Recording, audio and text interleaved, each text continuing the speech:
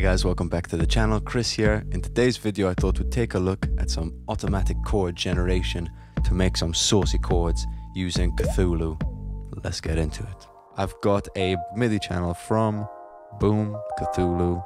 Post effects, I'm gonna change that to Cthulhu. Fantastic, so that's all set up. So let me grab my headphones first of all. I found a couple of packs on Reddit. I would suggest you dive in and see what you can find because there's plenty of stuff. Let's check out these future R&B and hip hop.